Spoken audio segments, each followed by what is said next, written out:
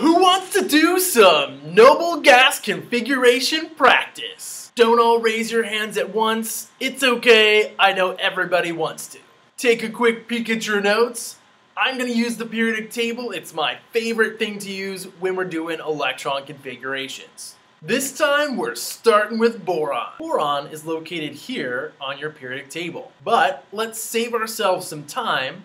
Let's choose the noble gas that comes directly before boron. It's this one here. If you haven't memorized your periodic table, giant flying bug in the room. Helium is that noble gas. So we put the symbol for that noble gas in brackets and then pick up where helium leaves off, which is right here. Move through our row.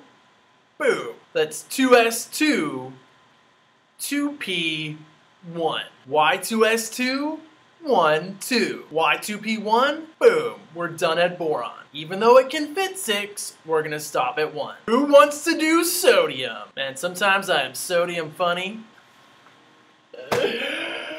Oh, I love chemistry. Here is sodium. The noble gas that comes before it, neon. Sodium, neon. Again, we're just going to put the noble gas symbol in brackets and pick up right after it. This one's going to be short and sweet, save us a lot of time. 3s1.